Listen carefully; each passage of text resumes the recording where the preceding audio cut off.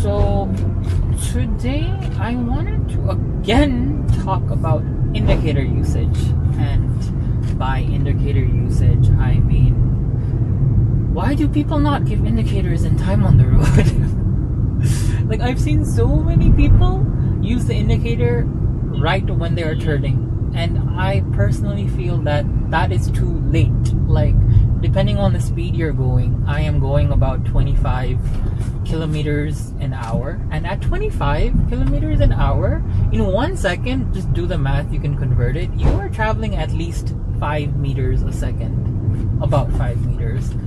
So when you're doing 40 kilometers an hour just on any road, and 40 kilometers an hour is not any highway speed, like crazy sort of thing, it's just average city speeds, you're moving close to like 10, 11 meters a second. Like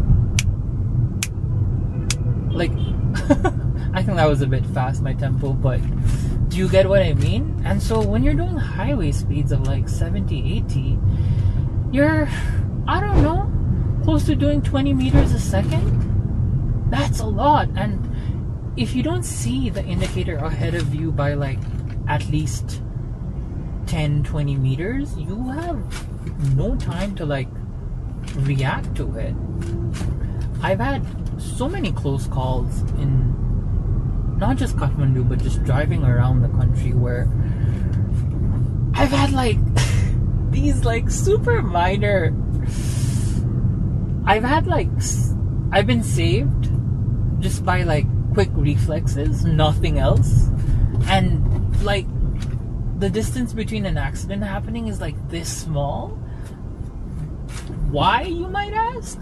It's because the person does use an indicator, but they use it so late, I just have no time to react at all. Like, at times I'm just doing city speeds of 20, 25, 30, and without an indicator I would assume your vehicle is going straight. Like, that guy's giving his indicator, I can see he's making a right, but otherwise I assume he's just going straight. Well, anyway, back to my vlog on indicators. You can't bloody give your hand like that. Use your indicators, they mean the same thing. Yeah, so my rant on using indicators on time is that if I'm traveling at city speeds, nothing more, 20, 30 kilometers an hour, and a vehicle like that scooter maybe wants to make a right but does not give it ahead of time, I'm going way too fast to suddenly be able to react to him or her like swerving to the right. You know what I mean?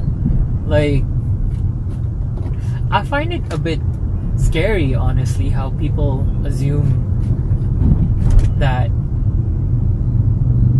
others can predict their actions, like how they maneuver left and right, without too much of a care. It's a bit interesting to me, honestly, I'm not gonna lie. Like, people can't really read their minds, and you have to use what's at your disposal to communicate on the road. Like, indicators, your brake lights, your rear lights, like your reverse lights, sorry, fog lights. You have to let others know that this is what you're doing.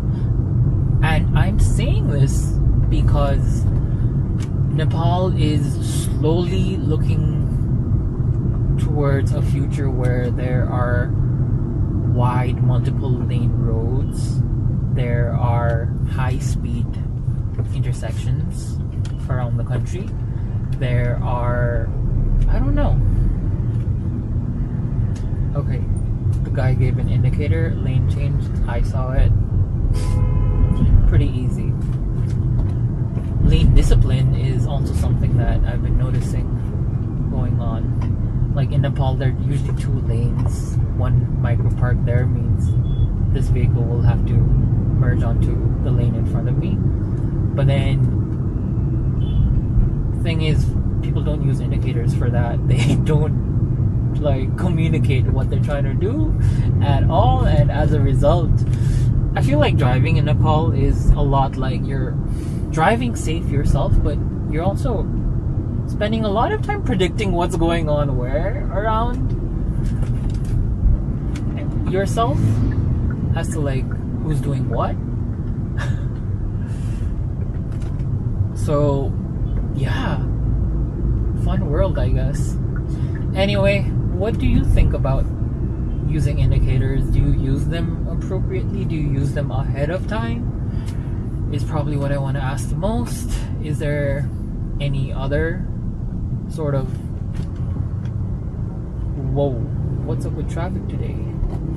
Is there any other sort of questions or comments you want to address?